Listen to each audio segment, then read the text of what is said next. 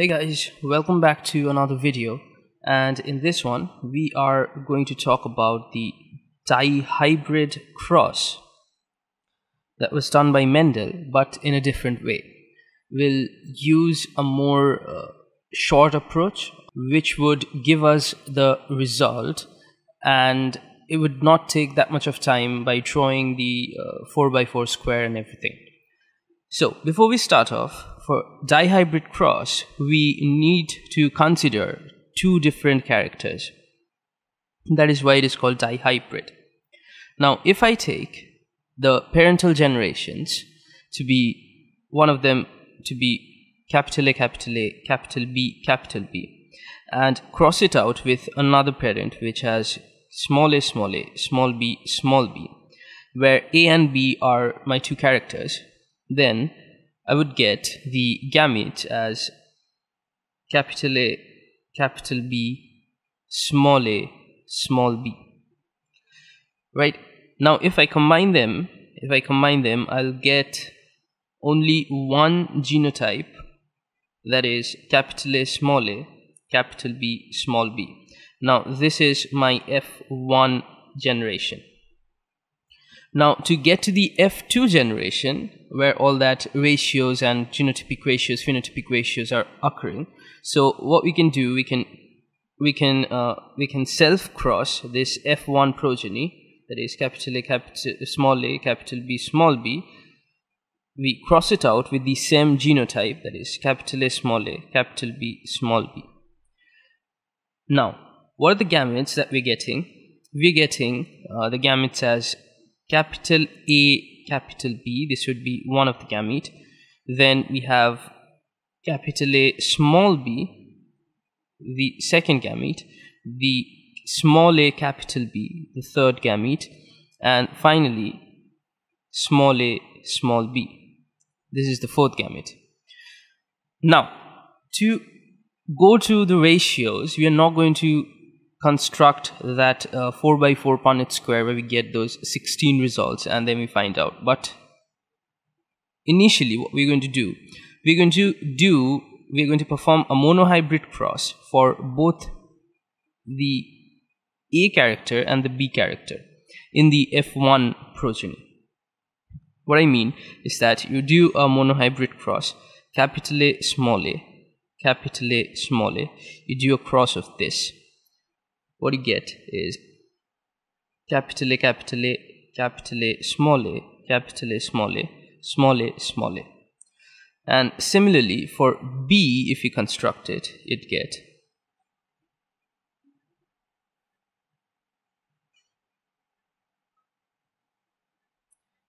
capital B, capital B, capital B, small b, capital B, small b, and small b, small b.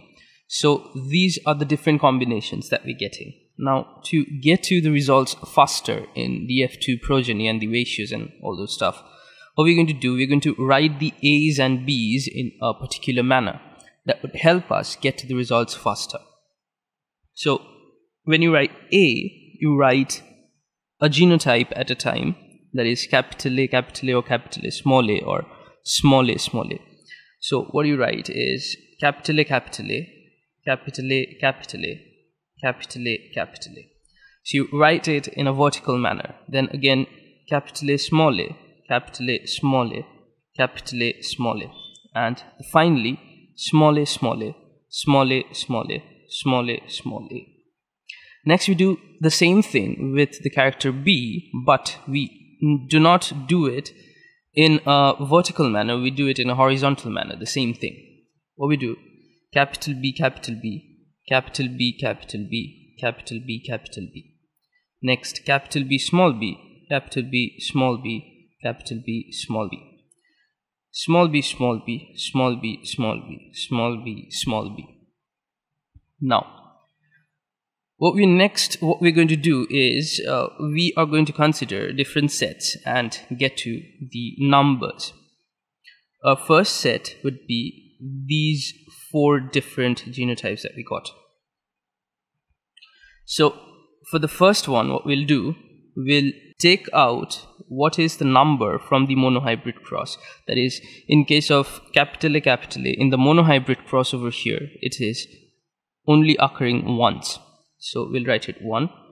Similarly, for B, it is only occurring once. We'll write 1, and we're going to multiply that. Next, for capital A, small a, it is occurring twice. So we'll write 2 multiplied by capital B, that is again 1. So it is 2. Capital A, it's 1. Capital B, small b, it's 2. We get 2. Capital A, small a, it's 2. Capital B, small b, it's again 2. We get 4. So that completes our first set. We go to the next set and we consider these two.